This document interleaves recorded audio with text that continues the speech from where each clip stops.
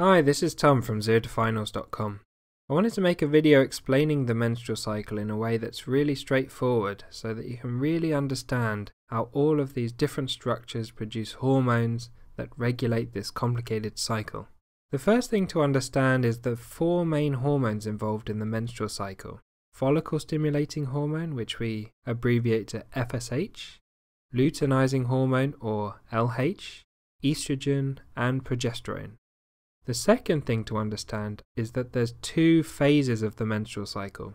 The typical menstrual cycle is 28 days long, and each phase is 14 days long. The first phase is the follicular phase, and it's called this because the egg, which we also call the ovum, is inside a follicle that's developing. And the second phase is called the luteal phase because the egg has exited the ovary during ovulation, and what's left inside the ovary is called the corpus luteum. In many women, the cycle is different lengths, for example 21 days or 35 days, and the luteal phase, or the second phase, is always 14 days long. So when the cycle is shorter, then it means the follicular phase is shorter, and when it's longer, the follicular phase is longer, and the luteal phase always remains 14 days long. You need to be aware of some key structures in the body that release the hormones. Firstly, in the middle of the brain, you have the hypothalamus and the pituitary gland. The pituitary is split into two parts, the anterior part at the front and the posterior part at the back. And these are responsible for regulating a large number of hormones in the body. Then you have the pelvic organs. So there's the vagina, the uterus where the babies grow, the fallopian tubes, and the ovaries. The ovaries are where the eggs develop, and then when they're released, they get fertilized in the tubes and they travel down the fallopian tubes and settle in the uterus, and that's where the babies grow. The lining of the uterus is called the endometrium. It's like a soft, cushiony tissue that the fertilized egg will implant into, and it has a great blood supply and is a great environment to support the growing baby.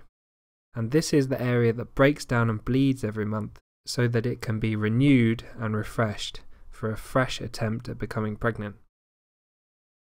So let's start at day one of the menstrual cycle. At the very top, the hypothalamus kicks everything off by releasing gonadotrophin-releasing hormone. This hormone's pretty self-explanatory. It does what it says on the tin. It causes the release of gonadotrophins, or follicle stimulating hormone and luteinizing hormone, from the anterior pituitary gland.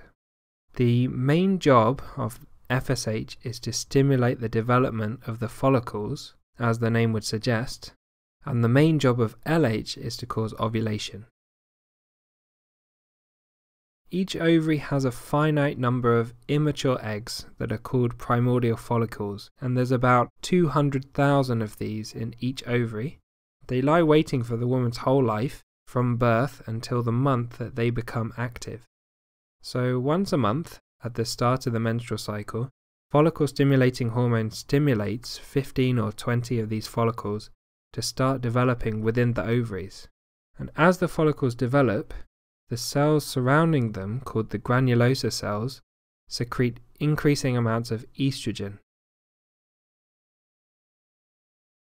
Estrogen is a steroid sex hormone that acts on tissues with estrogen receptors to promote female secondary sexual characteristics. They stimulate the development of breast tissue and other female sex organs around puberty, such as the vulva, vagina, and uterus.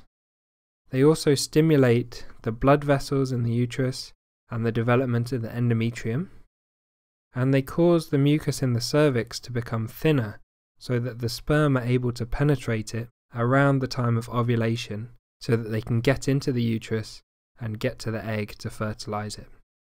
The estrogen also causes a negative feedback on the anterior pituitary and hypothalamus. So as the level of estrogen rises, it suppresses the release of LH and FSH. Just before ovulation, there's a bit of a dip in estrogen as the follicles are getting ready to release the egg. There's a spike in luteinizing hormone that causes one of the follicles to reach the surface of the ovary and release the ovum, or the unfertilized egg. Ovulation happens at day 14 of a 28-day cycle. Now let's look at the luteal phase of the menstrual cycle. The follicle that released the ovum collapses and becomes the corpus luteum.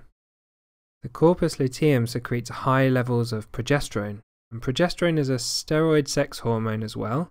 It's produced by the corpus luteum after ovulation, and if pregnancy occurs, then the placenta will take over the production of progesterone from around 5 to 10 weeks of pregnancy. Progesterone acts on the tissues that have previously been stimulated by estrogen. So for example, they cause thickening and maintaining of the endometrial lining. They thicken the cervical mucus to prevent things going in and out of the uterus. And they also cause a slight rise in the body temperature.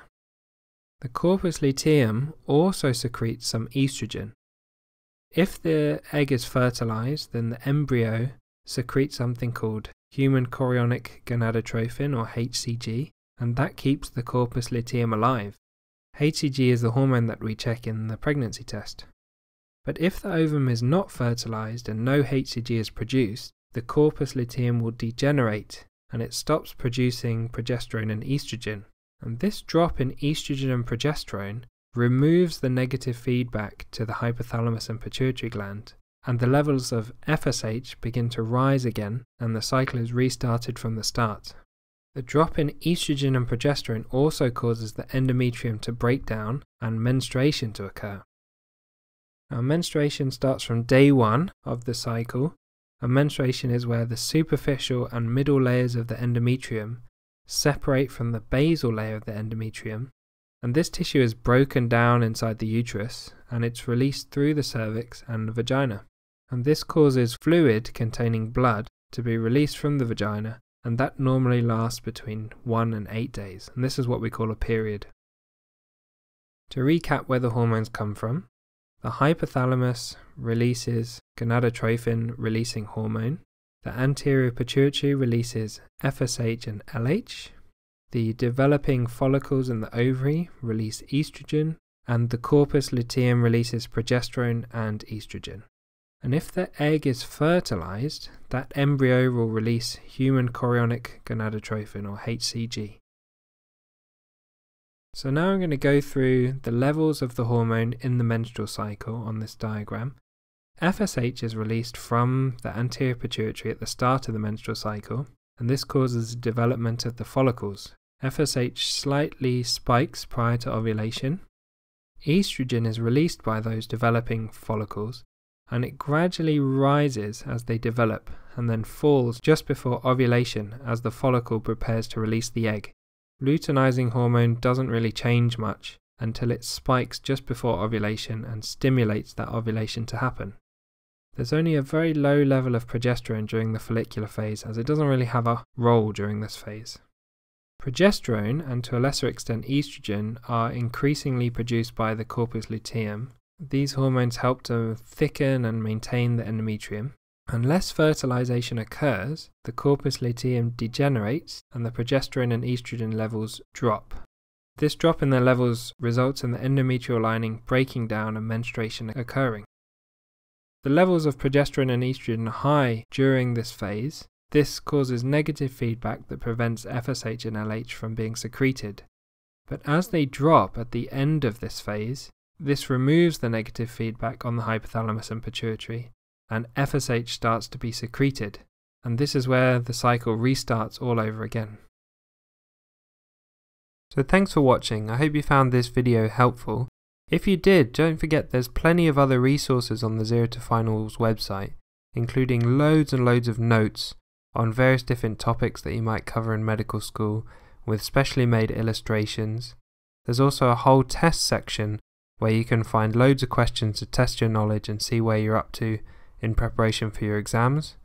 There's also a blog where I share a lot of my ideas about a career in medicine and tips on how to have success as a doctor. And if you want to help me out on YouTube, you can always leave me a thumbs up, give me a comment, or even subscribe to the channel so that you can find out when the next videos are coming out.